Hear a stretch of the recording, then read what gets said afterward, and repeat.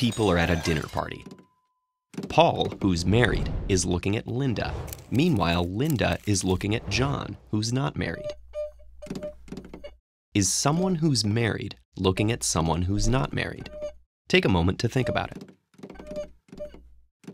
Most people answer that there's not enough information to tell, and most people are wrong.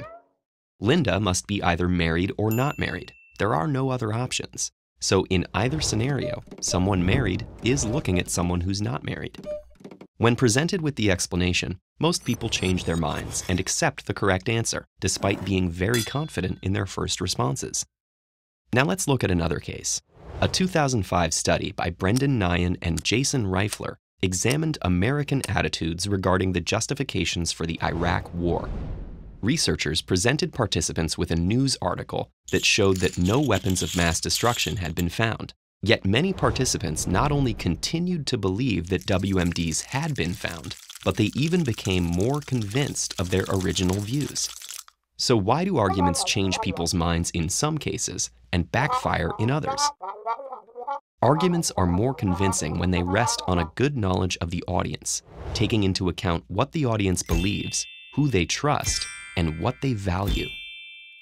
Mathematical and logical arguments like the dinner party brain teaser work because even when people reach different conclusions, they're starting from the same set of shared beliefs. In 1931, a young, unknown mathematician named Kurt Gödel presented a proof that a logically complete system of mathematics was impossible. Despite upending decades of work by brilliant mathematicians like Bertrand Russell and David Hilbert, the proof was accepted because it relied on axioms that everyone in the field already agreed on.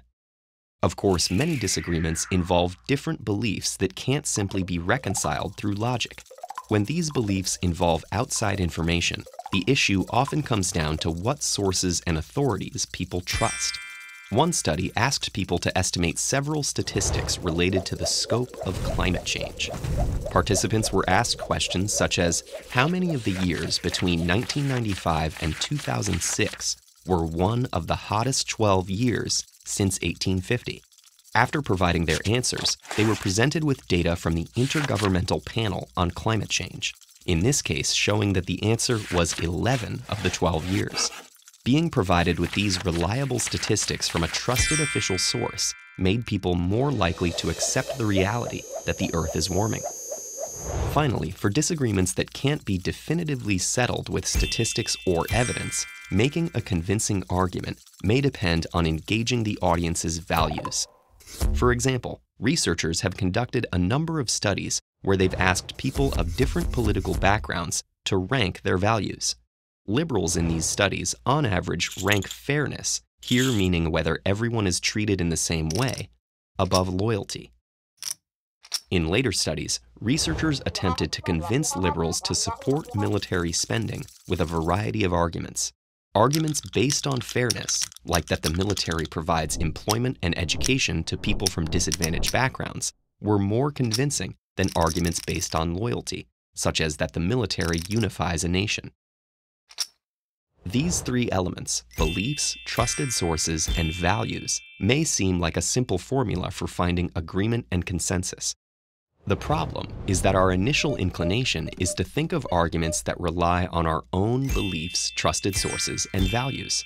And even when we don't, it can be challenging to correctly identify what's held dear by people who don't already agree with us. The best way to find out is simply to talk to them. In the course of discussion, you'll be exposed to counterarguments and rebuttals. These can help you make your own arguments and reasoning more convincing. And sometimes, you may even end up being the one changing your mind. Want to polish up your communication skills? Check out these lessons for more helpful tips.